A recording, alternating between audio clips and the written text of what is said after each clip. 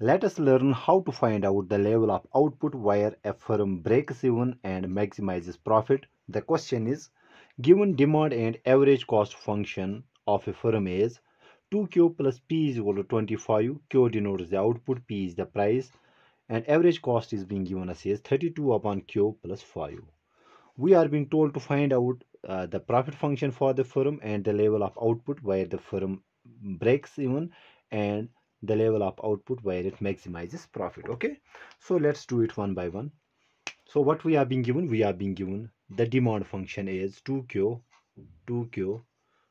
plus p is equal to 25.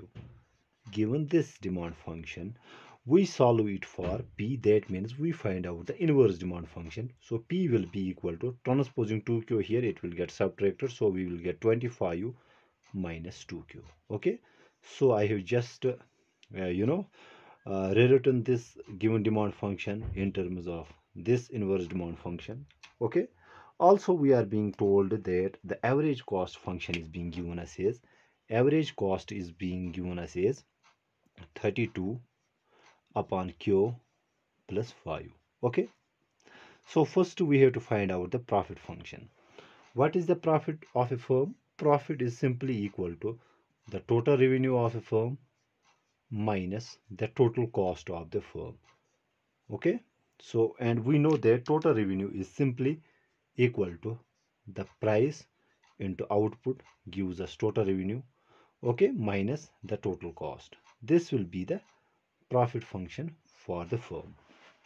So we have to find out the total revenue first. And how do we calculate total revenue then? So as we know, total revenue is equal to price into output, that is P into Q, and we have solved the given demand function for P. So in place of P we can write 25 minus 2Q. To this we multiply by Q. Okay, so total revenue function will be, so total revenue will be equal to 25 Q multiplying this Q to each of these terms, so it will become 25 Q minus 2 Q square. This is the total revenue function. Similarly, we need to find out the total cost. Okay, average cost is being given. If average cost is this, what will be the total cost? Total cost, as we know, is simply equal to average cost times output, which is Q. So multiplying this average cost function, so average cost is 32 upon Q plus 5. To this we multiply by Q to find out the total cost.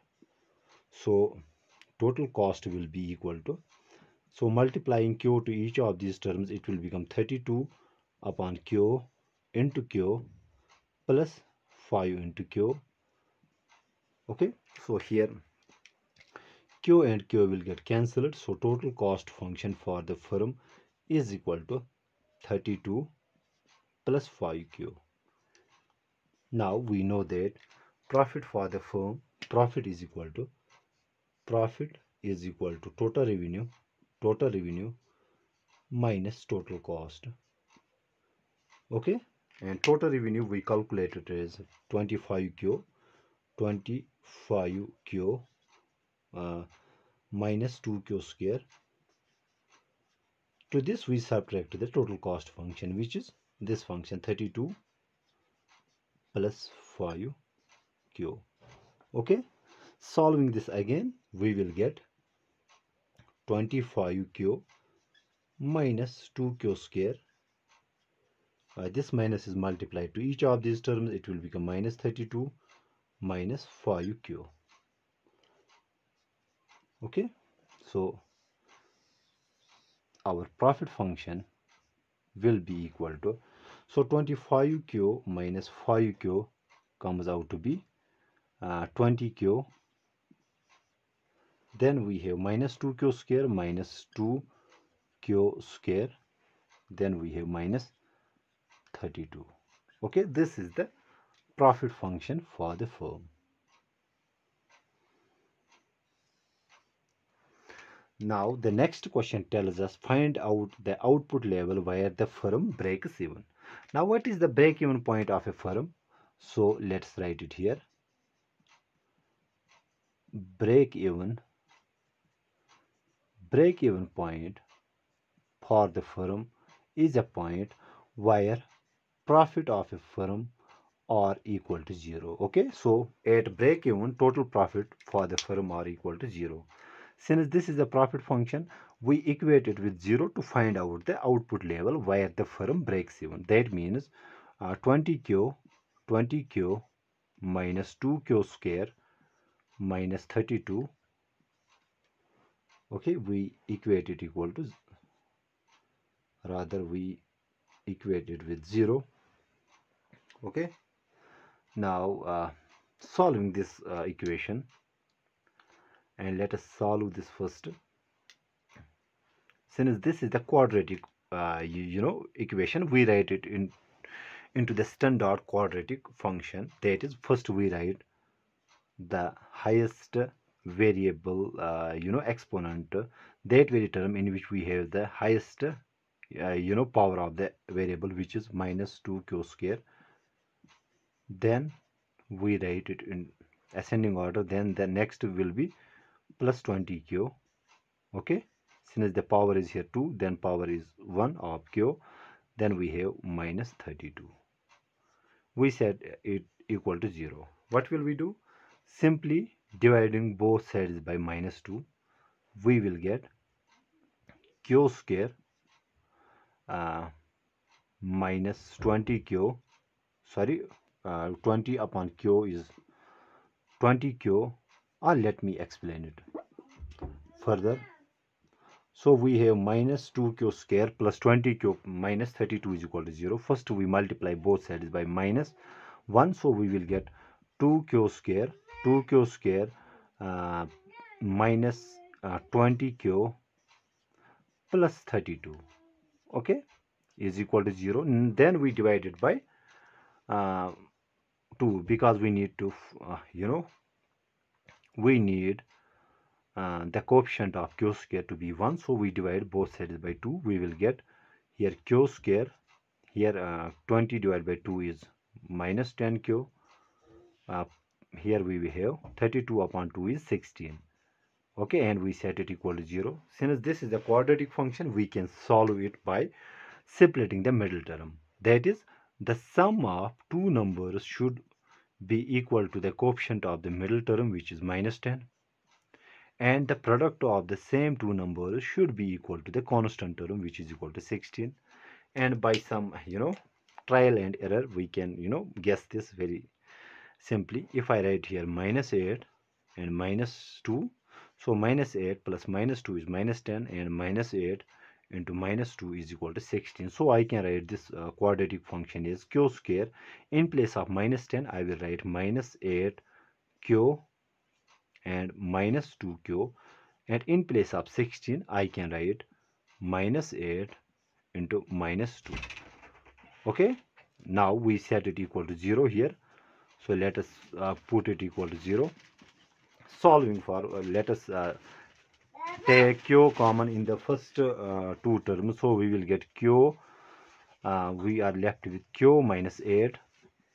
Then we take, here we have minus also, so let's take minus 2 common from the last two terms. We will get q minus 8 is equal to 0. Now let's take q minus 8 common.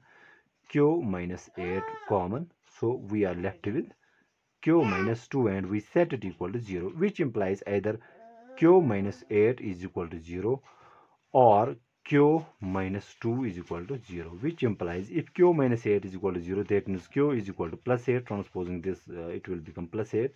And similarly, when q minus 2 is equal to 0, it implies q is equal to plus 2. Okay, so we got two levels of output. That is the output level when q is equal to 8, and output level when q is equal to 2, where the firm breaks even. Graphically, what exactly is meant by this thing? It simply means, if we have this function, here we have output on the horizontal axis, and we have what we call total revenue and total cost function on the horizontal, vertical axis. So what is our total revenue function? This is our total revenue function. It will look like this.